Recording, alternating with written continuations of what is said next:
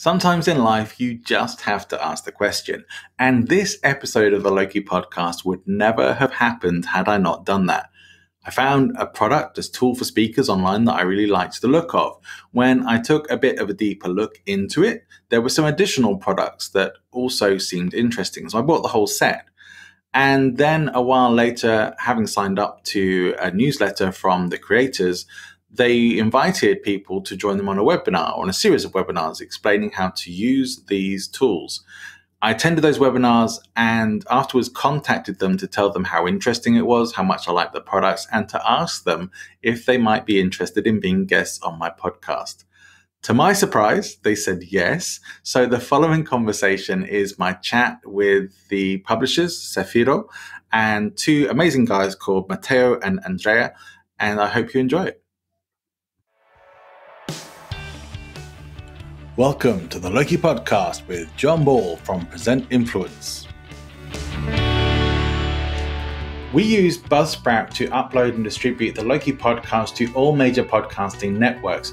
If you're thinking of starting your own podcast, check out the link to Buzzsprout in the show notes. You could start your podcast today. Welcome back, and this week we have some special guests who I invited and was very surprised when they said yes, that they were going to come and be on the show. Please welcome to the podcast, I'm going to say this correctly, hopefully, Andrea Binasco and Matteo di Pascale. Is that perfect? Correct? That's perfect. Hey, wonderful.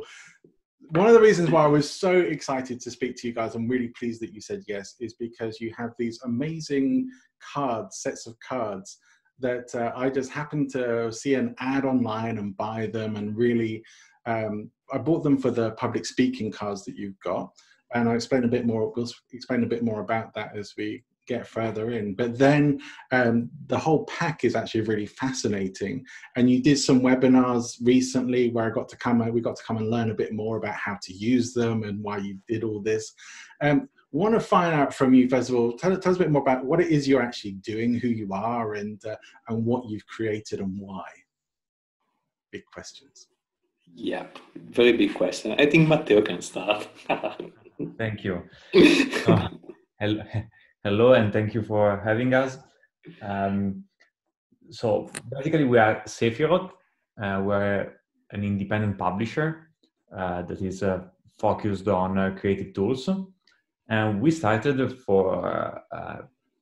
because we had some tools with some products for creativity, and we couldn't find the right publisher for us. And so at some point, a couple of years ago, we invented one.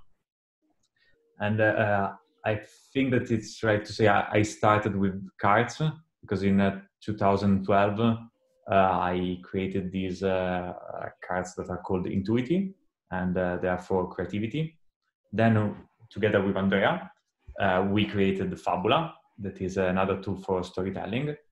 And then at some point, we also made Cicero, that is the tool for public speaking that we're going to talk about today. And we come from different backgrounds. I am a designer and a writer. I worked as an art director and a UX designer for companies in Milan, China, in Amsterdam. And Andrea? Yeah, I'm a teacher, and I'm very passionate in literature. And that's why we came together. Basically, actually, we are friends since a long time, but we start working together on Fabula. That is the one that you see behind Matteo, by the way. Yeah. That is basically a tool for storytelling.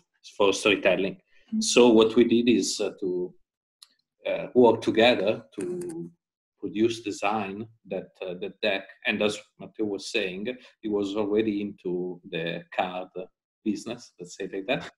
And so he had some expertise about that. We produced that. We did a Kickstarter, as he did with Intuiti. It went well. Then we got contact with a public speaking expert from Italy. We are based in Italy. A public speaking expert from Rome actually contacted us saying, I've seen Fabula, it's wonderful. Why don't we do something for public speaking specifically? Right.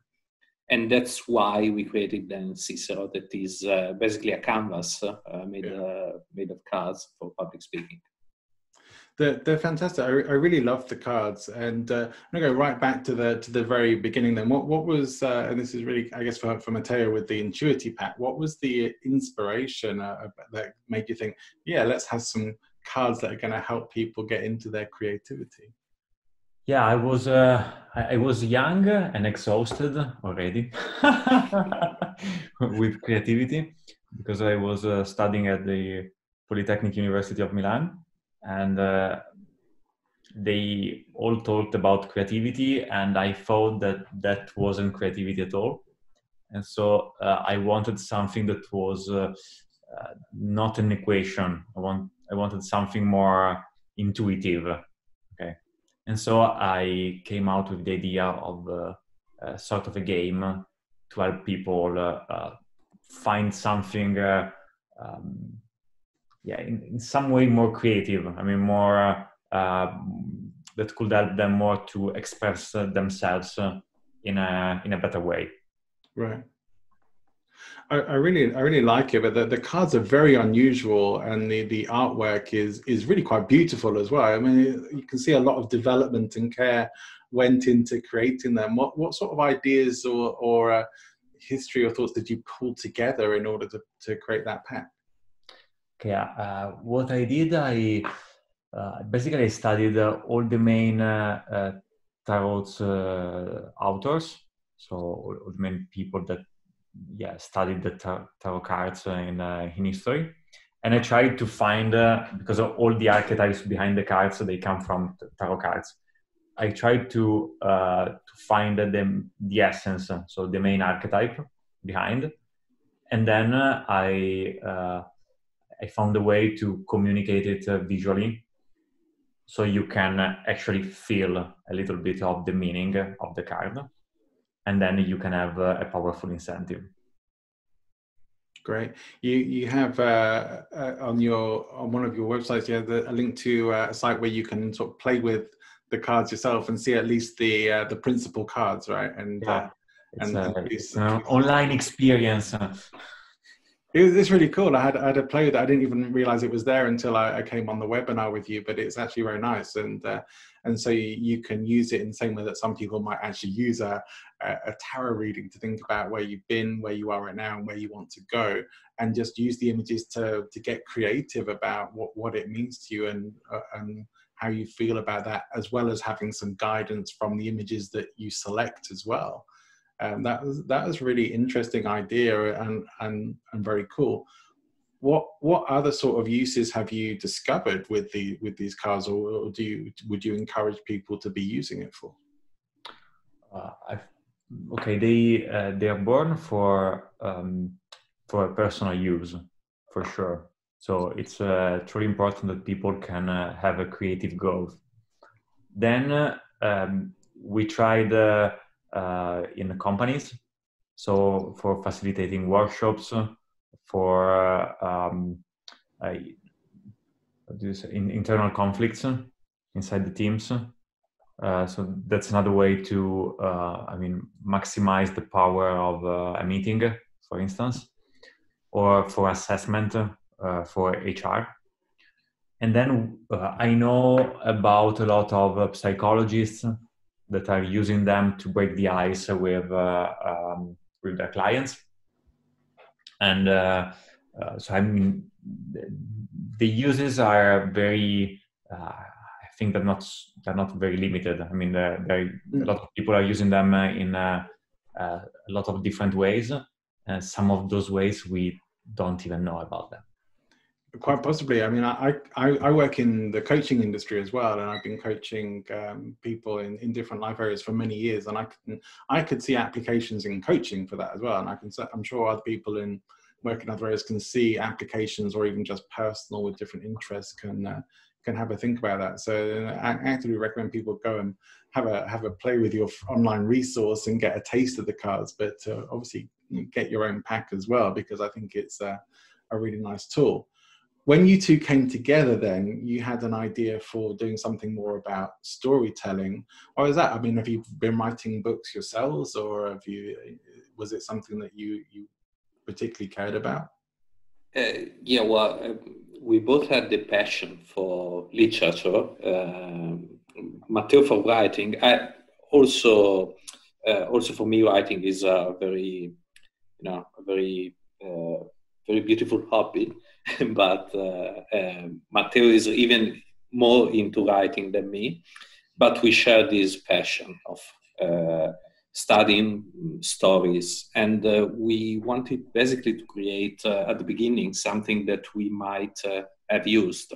So we wanted to create a tool that could have been effective to help writers, and why not also teachers to analyze stories and to build up stories.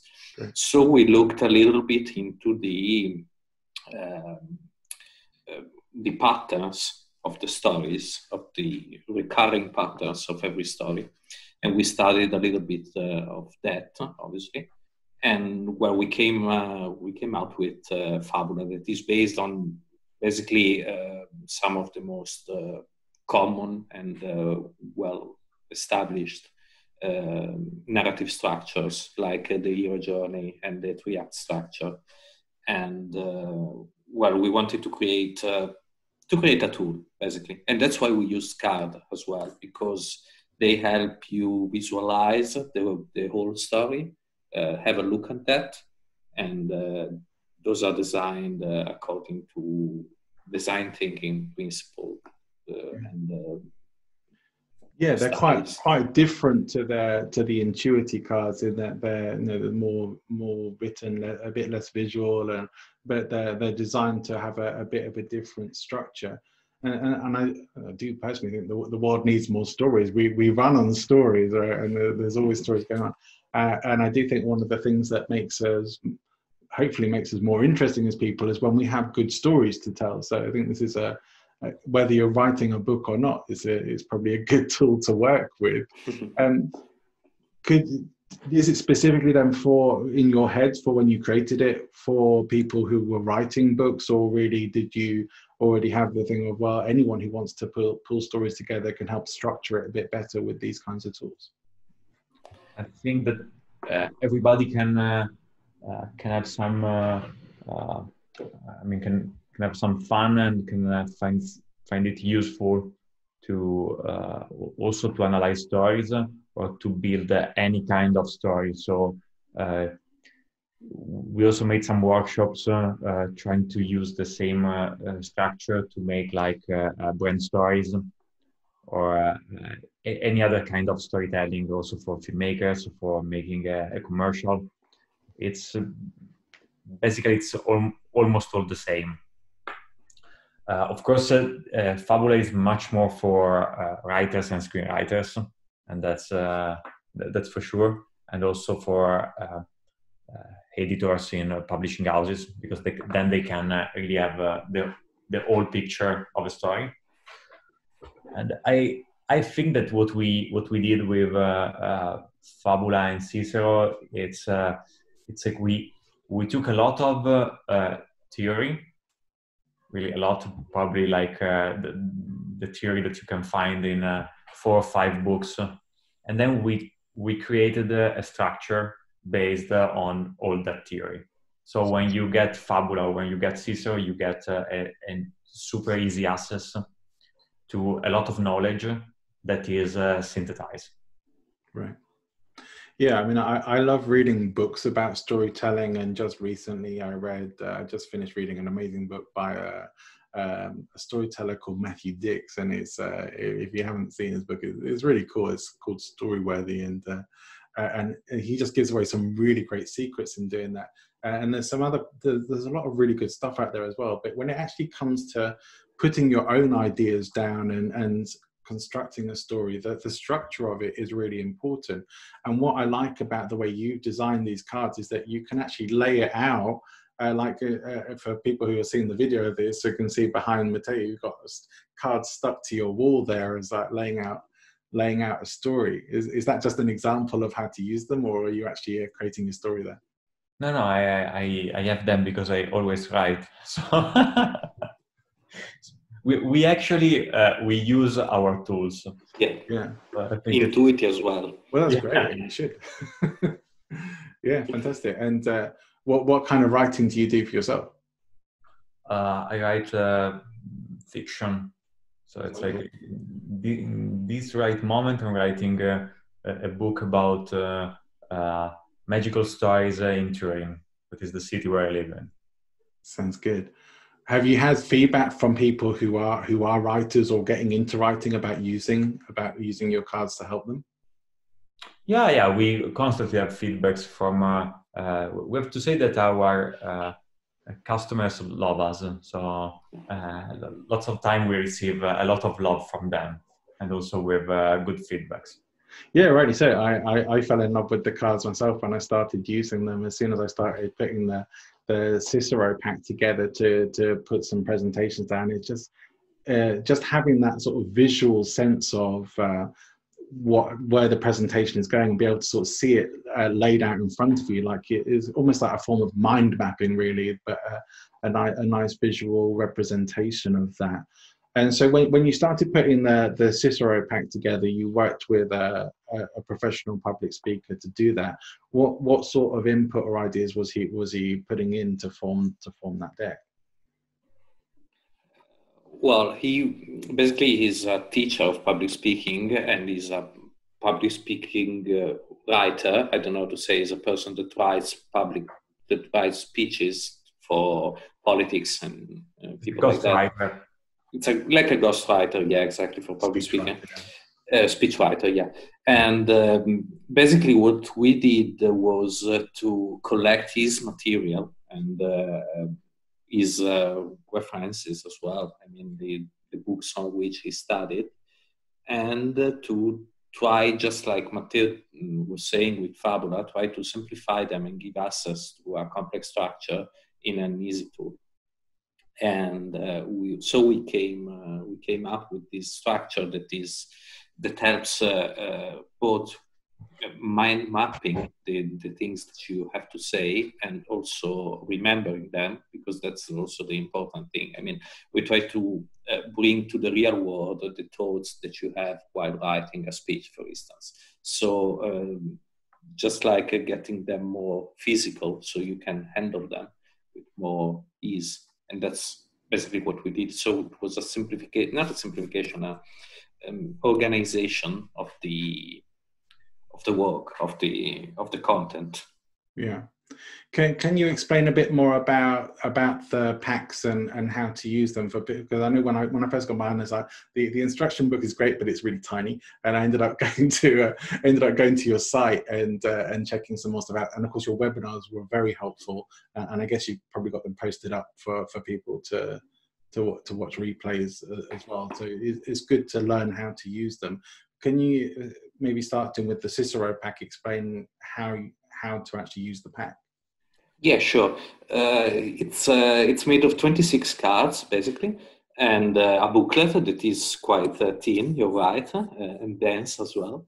And basically the idea is that there are steps in writing a speech. So there are different cards color, and each color represents a step that you have to take while writing a speech. The very first thing that you have to do, and there are white cards that helps you doing that, is to study the context and the situation of the speech and the thing, and well, all the different things that you have to consider before writing a speech or before preparing it. So basically, it's a suggestion out to check, to know who's going to be your public, who's going to listen to you, which language will you be using, and which language would be the most effective one, the best, and also how long will the speech last, and of course, so you don't get short, and all those factors that are just like external factors that you have to take into consideration before the speech. And then there are the red cards. What is your goal? Yeah, it's like most of the time we also what we try to do is to take all the knowledge from these public speaking experts and trying to understand also the main errors, the main mistake that people make. So usually, most of the time, they don't have a clear goal, so they don't really know what they are gonna say. And the second error that they make most is to start writing the speech thinking about the first word they have to say. And so the second phase in Cicero are the main points. So first of all, you make brainstorming with everything that you want to say, and then you try to organize the information in 1, 2, 3, 4, 5 main points according to the length of the speech. And each main point is made of a key sentence, so it's like a title. So you're gonna say that the groom is very loyal. Okay, that's a title. And then you have the facts, because you need to justify, okay, why you said that key phrase. Then you have transitions to move from one main point to another, and you have to consider a pattern. So how to present these main points. It's the moment when you can get creative, because you, according on how you structure your main points, you can have different kind of results on your audience. And then it's like after you do that, you have the core of your speech. So you know that the most important things that you have to say, at least you have them, now you have the content. Then we move to the last part, when you really create a canvas and you work on what's before and after. And so it's, you work with tricks, way of convincing people. You try to think about the engagement, so also the physical engagement, the figure of speeches that Andrea loves so much. Right. Yeah, all those things that help helps clarifying what you're saying, but also engaging the people. So all the use of the language, as Matteo was saying, but also the use of supports like slides or handouts and things like that. So you get the canvas on which you have the draft of the speech from A to Z, and different levels of, let's say, of finishing and more detailed aspects, like voices as well. We also made up we are not voice experts at all. We use the material of our expert, but we also spoke about a little bit about the voices that you use in the speech and the importance of changing them, and also the gestures that you do, and all those things. Yeah, it's all relevant stuff. I was just wondering, I mean, could you combine using the Cicero and Fabula together if you were writing a non-fiction book, or do you think that could work? Actually, we are designing a deck for non-fiction. Oh, great. So it's going to be it's going to be on the line. But yeah, basically, Cicero is just like a non-fiction Fabula, a little bit. Just a little bit shorter, because usually it's kind of difficult to have most likely you're not going to have an academic speech in which you're going to speak for 2 hours. Yeah. And that's the case of an essay, for instance. There's much more information. So that's why we are thinking about a non-fiction Fabula. Sooner the better. I'm working on a non-fiction book. I could do with a bit of a guidance structure like that. That would be good. Yeah, great. I was sort of thinking that one of the things that I particularly like in terms of the cards and maybe working with them and mix them, using them together in some ways, was that I think the archetype structures are very useful for, and Intuiti uses some of that sort of looking at when I do sort of game design for workshops, or for example, just thinking about different personas and characters to work with, or even sometimes designing interventions or transformation stuff, to think about the particular personality archetypes more in a sort of Jungian archetype kind of way. Does that make sense? But I don't know if that would be a good basis for a set of cards or not, but it's certainly an interesting idea. I was thinking, I wish you guys had cards for that the other day when I was doing some work in that area. But it's pretty cool, and I really like working with them. And one thing is that one of the things I do in some of my work with clients is helping them design their own talks, their own presentations. So being able to give them a tool like the Cicero cards, I've got my pack here, being able to give them a tool like that and have that lay it out in front of them and have a bit of clarity in what to add in and what to take out is really, really useful. I think it's very helpful, and that these are great things. What in terms of sales, where I mean, I know you have the cards available in English and in Italian. What are your plans for growth and scaling there? That's a really good question. We're finding a really good answer. No, I'm joking. I think you're still working on. No, actually, we are planning of growing horizontally, translating the products. So right now we have the products in Italian and English, and of course we also sell English products in Germany, the Netherlands, France, but to have the products in Spanish and French and German, it's gonna of course be completely different. And we are planning new products.